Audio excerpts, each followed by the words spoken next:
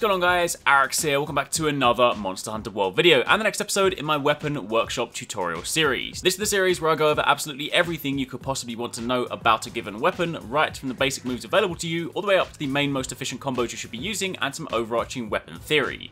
If you guys missed last week's episode, then I went over how to use the sword and shield, and over the course of the next few weeks, I'll be putting together the remaining guides to cover each of the 14 weapons in Monster Hunter World, and today, we'll continue with that by turning our attention to the Lance.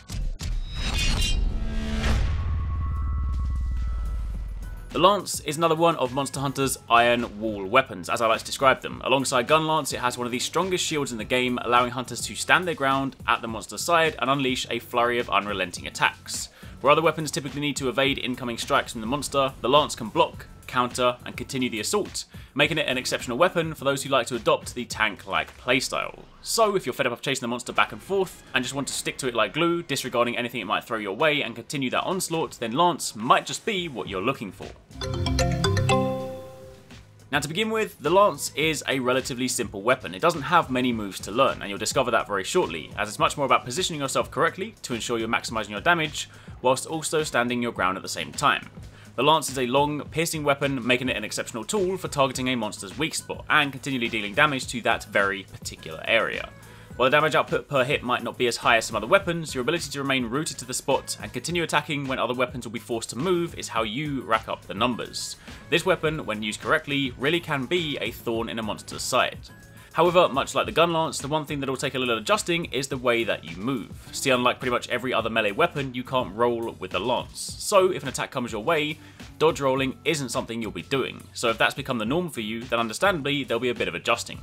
The Lance uses hops to reposition, be that back, to the side, or even forward, and if you're not used to the weapon, these may seem a little restrictive at first, hence why some people say the weapon feels clunky the first time they use it. Now, the Lance is far from a clunky weapon, but I can understand why people say that, since at first you might feel somewhat rooted to the spot. But take the time to understand, appreciate, and master the movement, and very soon you'll realise it's just as fluid as the rest. Pair that with your incredibly powerful shield and your counter abilities, and dodge rolling will soon become a thing of the past. Why roll when you can just laugh in the monster's face as it tries to strike you down, only to have that attack shoved right back at it? In short, the Lance is a fantastic weapon and incredibly satisfying when you master it. So, with all of that covered, now let's go over the moves. First up, pressing triangle 3 times consecutively will perform your bog standard triple poke combo. Now for Lance, a lot of what you do, be that combos, backsteps, or other similar moves, they typically revolve around the number 3.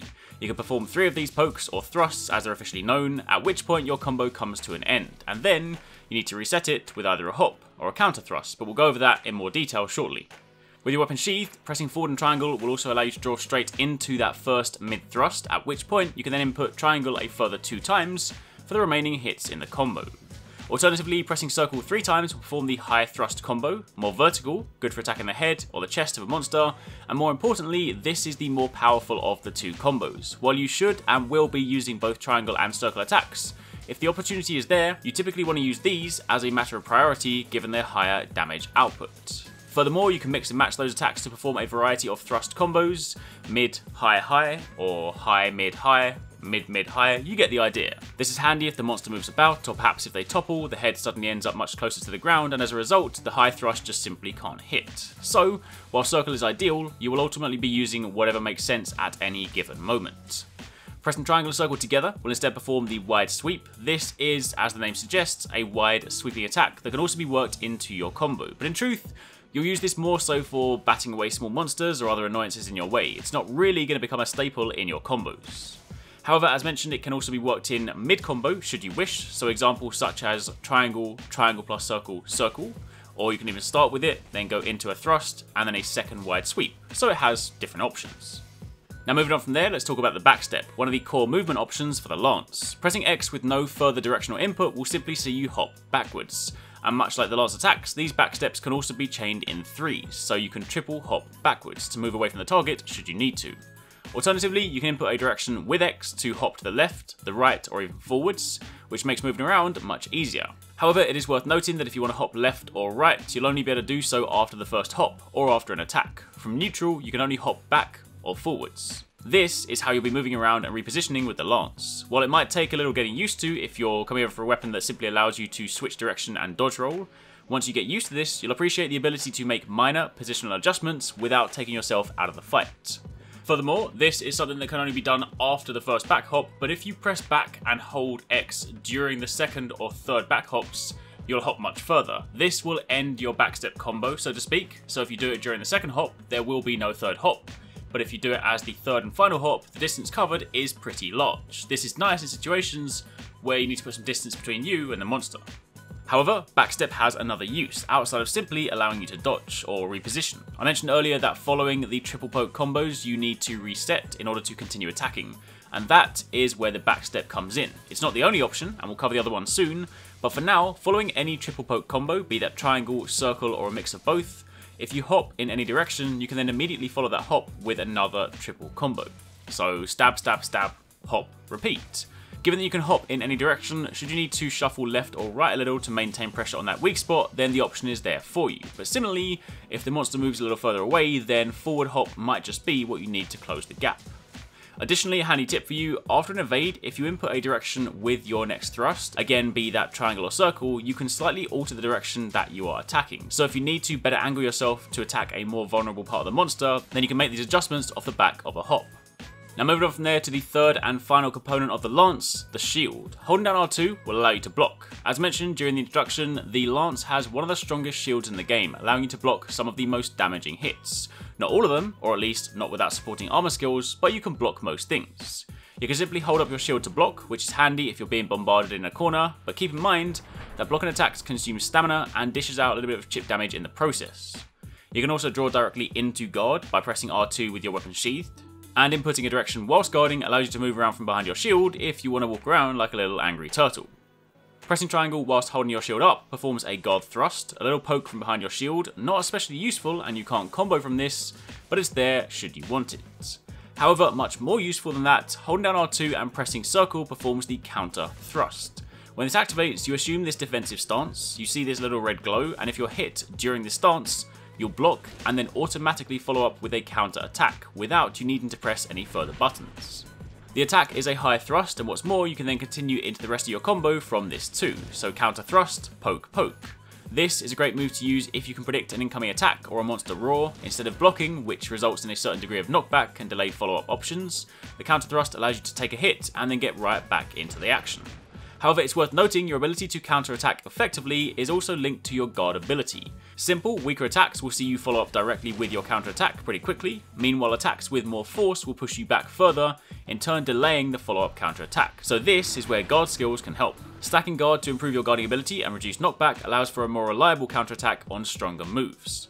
However, it doesn't end there. See, the counter-attack comes from holding R2 and pressing circle, but if you instead just press R2 instead of holding it down and press circle, you will then perform a cancel thrust. This performs the same animation, but then follows straight into the high thrust, and this is another option for resetting your combos. Following a triple poke, instead of hopping like before, you can instead press R2 and circle, and following that, go straight back into your combo. The first hit following the cancel thrust is a high thrust and counts as the first hit of the combo, but sometimes this is a better option, especially if the monster is focusing on you. See, even though it's referred to as a cancel thrust, it does still perform the block counter animation from the counter thrust, albeit quickly. So while the window is small in the heat of battle, this allows you to absorb an attack and continue that onslaught. Meanwhile, had you opted to backstep, the hit might have sent you flying. There's value in both, and you'll use both, but this is really a good option if you want to play more aggressively.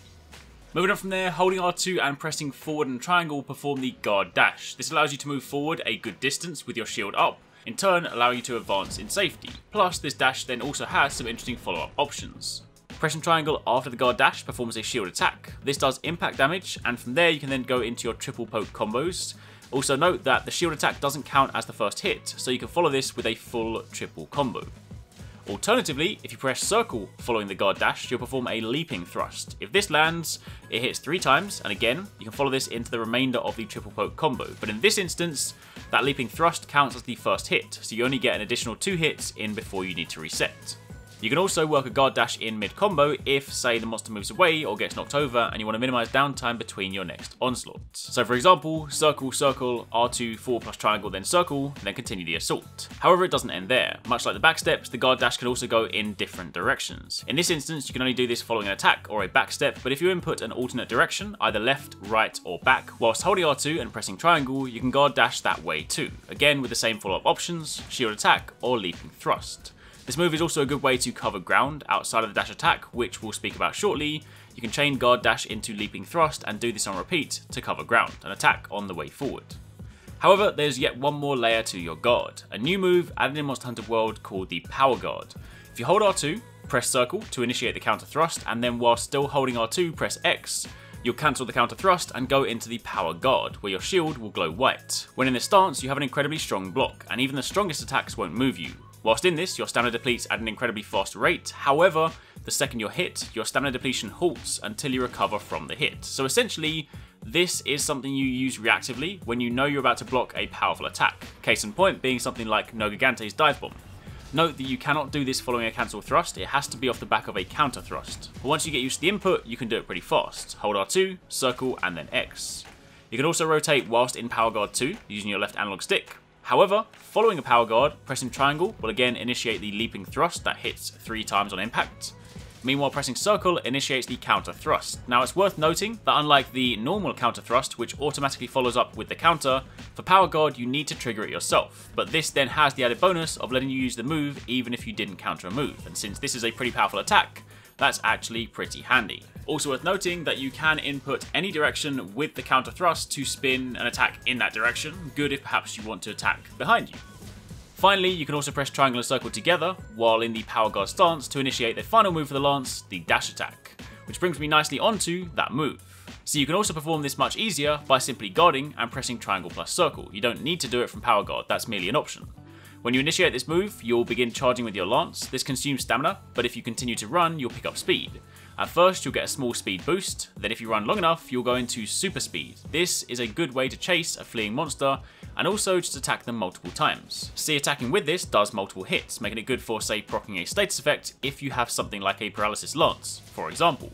But keep in mind, this also tears through your sharpness, so it's not exactly something you'll be using in your average gameplay encounters, but it does still have some interesting uses. Furthermore, once you've initiated the dash attack, you have some additional input options. You can use the left stick to steer and gradually alter your direction, and you can press R2 to stop into a guard if you see danger ahead. Alternatively, pressing X will simply stop you with no guard, but pressing forward and X will allow you to jump, and you can then follow this with a triangle input for an airborne thrust, which does do mounting damage, so you can use the lance to mount a monster even if there's no ledge. Additionally, pressing back and X will allow you to turn 180 degrees and start running the other direction, and pressing left or right and X will allow you to side hop. Pressing triangle or circle will then end this run with a finishing thrust, and if you're running at super speed, this will do a twin thrust instead. And finally, pulling back and pressing triangle will stop you in your tracks, but you'll also end it with a reverse sweeping attack. This move also has a few additional options when done on slopes and walls, so that brings us nicely onto the final part, aerial moves. While sliding down a hill, pressing triangle will draw it into an advancing jump followed by an advancing jump thrust, of course dealing mounting damage. That applies for all aerial moves. However, if you're performing the dash attack and you run down a hill, you'll start sliding. You can then press X and triangle to jump and thrust, or you can simply press triangle to finish the slide into a twin thrust. If you jump off a ledge and press triangle, you perform a jumping thrust. Meanwhile, if you perform the dash attack off a ledge, you can again go into the jumping thrust. If you run up a wall and press triangle, once again, you do a jumping thrust, but more interestingly, if you perform the dash attack into a runnable wall, you'll run up, spin around, and leap off, allowing you to either follow up with triangle for another jumping thrust, or simply let the motion carry you and continue running in the opposite direction. Now, with all the moves covered, how do we tie it all together? What combo should you be using to do the most damage? Well, as mentioned at the beginning, on the combo front, the lance is a relatively simple weapon, and largely you're going to be poking and repositioning. Your first combo, your bread and butter combo, if you will, is simply 3 circle inputs, followed by a reset, be that hop or counter thrust, into another 3 circle inputs, and you do this on loop. The benefit of the lance being a long, piercing weapon is that you can use the precise nature to target a weak spot and keep on attacking it, so that's ultimately what you'll be doing a lot of the time. As mentioned, you may, from time to time, sub out the circle attacks for triangle if the monster is on the ground and the high thrusts aren't hitting, but where possible, try to use high thrusts since they do more damage. If you're playing aggressively, remember that the cancel thrust is the better option, but if you need to reposition, then hop to reset instead. Another variation of this combo uses the counter thrust from the power guard since it's such a strong attack. This combo can still be looped, but it's a little bit slower and doesn't flow quite as nicely, but you can go R2 plus circle, then X into power guard, then press circle for the counter thrust, and then 2 more circle inputs for the remainder of the combo, at which point you can then loop back and start from the beginning. Slower, but it takes advantage of the damage from the counter thrust, and since it factors in the power guard, should you get hit at the beginning, you'll also be able to absorb the hit and follow up for good damage. Additionally, you have your combo options from the guard dash. First up, R2 plus forward plus triangle, with a second triangle input for the shield attack, and then 3 circle inputs, and then you can do this on repeat. Alternatively, you can press circle instead for the leaping thrust, hitting 3 times in place of the shield thrust, and then go into the remainder of the circle combo. And if you really want to get this on loop, then you can do this following the circle combo, full high thrust combo into a guard dash back, then press circle for the leaping thrust forward, complete the circle combo and repeat. The nice thing about this one is that it jumps you back and then forward, so it's less prone to messing up your positioning and allows you to largely remain rooted on the spot. But no matter what combo you ultimately decide to use, be sure to stick at the monster's side as much as possible and take advantage of your counters and your shield to maintain your barrage of attacks. Target those weak spots, counter, and follow up for big damage. Now, to round things out, let's very quickly go over some handy armor skills that you might want to consider when using this weapon. As always, your typical attack focus skills like attack boost, weakness exploit, critical eye, critical boost, agitator, maximum might, or even peak performance, those will have value with this weapon, especially skills like weakness exploit and crit boost, since you'll ideally be using the precise nature of the weapon to target those weak spots. However, on top of that, guard is a great skill if you really want to take full advantage of that incredibly powerful shield. While guard is not necessary, as mentioned earlier, with higher guard skill, you get less knockback, which allows for faster counterattacks following the more powerful monster hits. Additionally, the Uragan set bonus, Guard Up, also available as a decoration. This allows you to block otherwise unblockable attacks, so things like Teostra's Supernova or Xeno'jiiva's Laser Beam. Handicraft is of course a nice skill, especially if you can unlock the white sharpness in the process. Razor Sharp, good if you want to reduce the rate at which you lose sharpness, or better still, Protective Polish to stop sharpness depletion altogether for 60 seconds following a weapon sharpen. Mind's Eye is another option if you want to avoid any of your attacks bouncing. Not a high priority in truth, since if you're targeting weak spots you likely won't be bouncing anyway, but still, it's an option. Of course you have elemental and status options if you want to spec that way, and if you choose to, then the accompanying crit element or crit status skills from the Rathalos and Zoro Magdaros set bonuses are also a nice addition too. There are of course, as always, plenty of other skill options too, but to get you started, those are some handy skills. Now finally, as always, to round out the tutorial, we're going to dive into a complete hunt in the arena to show the weapon being used in combat to try and tie it all together and make sense of everything we've just covered. For this one, we're fighting as your Rathalos, and I'm using the new Devil Joe Lance, partly because it's awesome and new, and also because it has Dragon element, and as your Wrath is weak to Dragon. Now to kick things off, I've pre-equipped my flash bombs, and I've also sharpened my weapon since I have Protective Polish, so it'll make that small bit of white sharpness on the Devil Joe Lance go a little bit further. I'm going to open with a mount since it's easy damage, however as you'll see very soon, I jump off early and flash to knock Wrath out of the sky. The reason I did that is because in this arena, he has this super annoying habit of flying over the Dragonator, then when he goes down, his head gets stuck in the wall, and I kind of want to attack the head, so I decided to drop him early. Either way, with him on the ground, I'm focusing on the head and using my circle combo for damage, and since I'm close, I'm still able to use it even though it attacks more vertically. Now, I'm mindful that he hasn't roared yet, and likely will do soon, and I want to try and catch that with my counter if possible, but since he's flashed, he's still a little bit erratic. The flinch on his head made him move back a little bit, and I'm still able to use my hops to reposition and maintain that assault on the head, ensuring there is minimal downtime between my attacks. Not entirely sure why he felt so inclined to go up on the ledge here, but I'm not usually one to pass up an opportunity, so I decided to drop a trap here, and then I can use that to get some more free damage when he comes back down. Again, once he's trapped, I'm using the same combo, since it's quick, safe, and allows me to keep up the damage with next to no downtime. Now, since he's out of the trap, as you might expect, the roar is next, so I pull off a successful counter thrust, which will allow me to then keep attacking through the roar. Now, this set doesn't have any guard skills on it, so there was a little bit of knockback, but nothing that prevents me from following up. Also, if you fought as your Wrath before, you'll know that following a roar, he likes to jump back and drop that fireball, but luckily, I got another flinch, which interrupted him. The main thing to keep in mind is that anytime I think I'm about to be attacked, I aim to try and pull off that counter. Doing so usually keeps me safe, but also gives me the opportunity to follow up instead of being pushed back.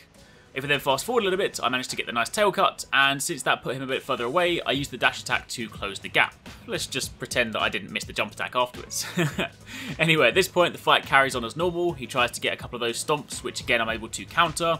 So all this time you can see how I'm able to just stick to Wrath's side and continue attacking, where other weapons would have typically been forced to dodge roll out of the way.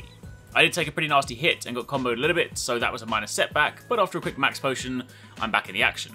The flash brings Wrath down to the ground again, allowing me to maintain focus on the head, but shortly after that, since he turns around, the damage on the legs cause him to trip instead, and that, once again, opens up more damage opportunities. And beyond that point, it's really much the same. As mentioned, the moveset and the combos you'll be doing are pretty straightforward, but mastery of this weapon comes in knowing when to counter, and in select situations, power guard, so that way you can keep up your assaults. But for the time being, that is pretty much it. That was my tutorial for the Lance. Hopefully you guys found it helpful, and if you did, then a like would be super appreciated. And be sure to comment down below if you guys have any questions. Keep it locked, as the next weapon workshop will be next Sunday, but until then, thanks for watching, take it easy, catch you next time, peace out.